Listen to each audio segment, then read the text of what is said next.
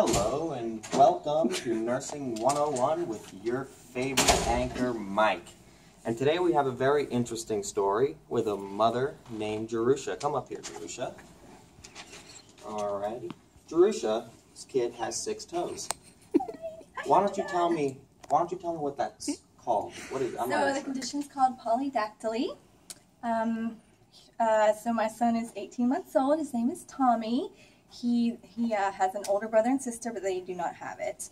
He recently had surgery, and the surgery site's still a little swollen and red, but the extra toe is now completely gone.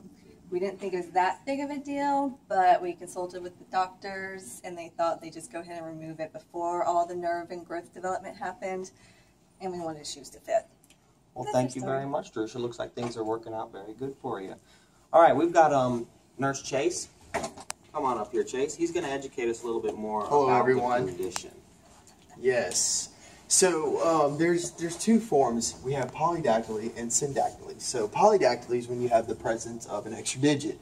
So that might be on your toes, or it could also be on your fingers. And the same thing with syndactyly, but the difference is that instead of an extra digit, you're going to see more of the webbing. So there's a difference between that. Okay. All right, are there any cases where somebody might not be able to have surgery or wouldn't want to?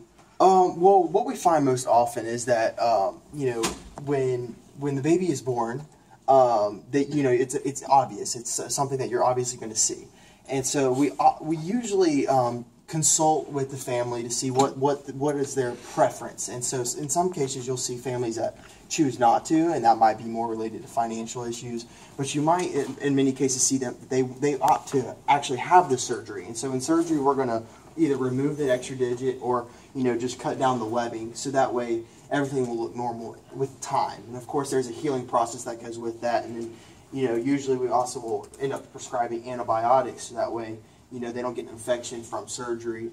And there's things that go along with risk and stuff like that, but most of the time it's easily correctable. And another thing that I would like to educate families that have this is that there's nothing that can really prevent it, and it's a congenital anomaly.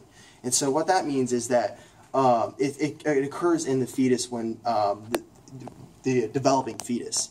And so there's nothing that the mother can do to prevent it, but we do see it higher frequency among African American cultures.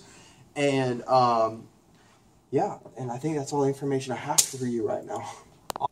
Alrighty, big thank you to Chase. Okay, and tune in later for another mother named Katie, and her son has a 3rd nipple.